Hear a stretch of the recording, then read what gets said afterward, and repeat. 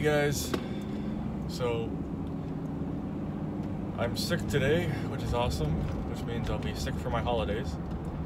I'm not sure if it was the water, what I was doing yesterday. I knew it was quite disgusting. Usually I'm more resilient than this, so it must be something that I ingested or something, because I was eating and whatnot. I didn't have anywhere to wash my hands appropriately, so it was one of those cases. So hopefully how bad I feel will clear up in a little bit, but that is not the case for today. I am boarding up a garage for a friend, putting in the pot lights, and I know once I get started, like I'm already 2 hours late, but once I get started, I'm already feeling better now that I'm moving and stuff. Once I get started, I will feel a lot better. And did have 2 coffees this morning. So that's starting to kick in, and away we will go. I don't think I'll be filming today. I'll just take some pictures and stuff.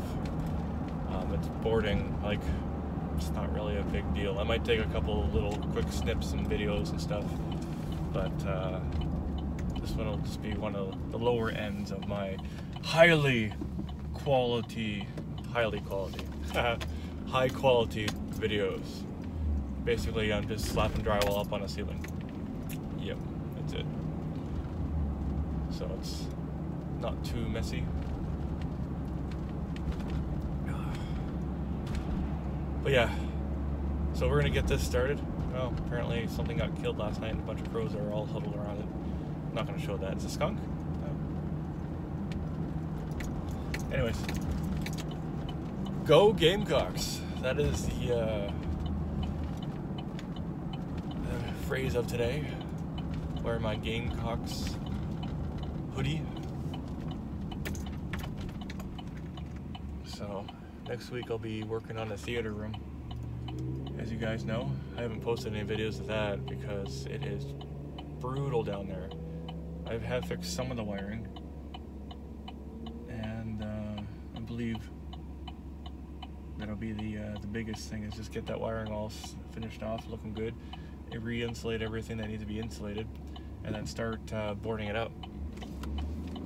That in itself could all take about a week, because there's so much mess there from the previous owner. So I keep cleaning stuff up, and I was lucky to just stretch the air conditioning wiring. It just fit. Like literally just fit. I had to cheat a little bit in a few areas, as in I couldn't just go the route that I wanted to, so I had to make my own new route, and that's more wood that I had to cut into, which I hate doing, by the way, because you're taking away structure every time you do it. People wonder why their floors move. So that is what it is. We're almost to the site, and as I said, go Gamecocks! South Carolina football, yeah! Sorry, that makes me excited for some reason. I wonder why. So we're almost at site, and we're gonna get this job going. The garage, as I was told, just needs to be boarded. However, that all changed because once I saw it all and saw where the wires need to go, well, and there's a cricket. We heard him all day. So I have to wire in the pot lights. I have to do all these signal wires for the garage door openers. And as you see here, the sensors are in place. The wires are just kind of sitting there. I'm going to cover that in place. And then we have there's going to be 2 of these, one for either door. And I have wired all the sensor wires going throughout the garage. And then I rewired all of where the pot lights are going.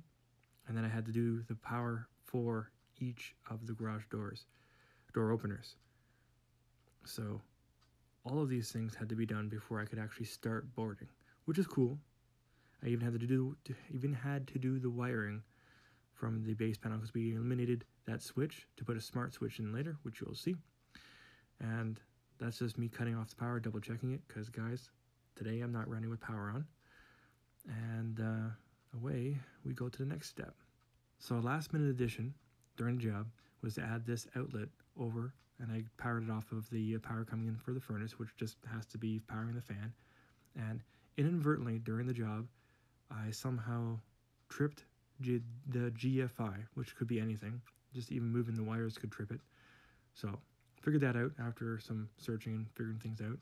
And it's connected to a switch on the wall, which again is part of the furnace thing. So once I plug this in and ask my friend to turn it on, you'll see it light up. Boom. And then we check the upper one, because again, this is where we're adding power and stuff, and you'll see that it's there and it works, and that's it. So now that a new outlet is installed, I've also gotten the garage door openers by the man door installed, and that's all wired through the conduit, as you'll see in a moment as I follow it around. And then we have momentary switches at the front of the garage where the car doors are, the garage doors, the actual garage doors. And then everything else is all wired through. So there's 2 wires for sensors. There's 2 wires for the momentary switches or the garage door opener switches by both the man door and the garage doors themselves. And yes, it is a big giant mess, but in the end, it's worth it. And here we have a creation, someone's invention. And this is a brilliant idea. I used to do this all the time for cutting out pot lights, and to put a bowl or something underneath the hole saw. This is just someone else's invention, which is quite brilliant. I wish I had thought about this when I was younger, when I was using plates and bowls in a very similar fashion. So we added the pot lights to the garage, and that tool is actually resizable. As you can see here, this is what it looks like at the end. And I just want to shout out to my drywall stands. They help out quite a bit, and my drywall gun by DeWalt.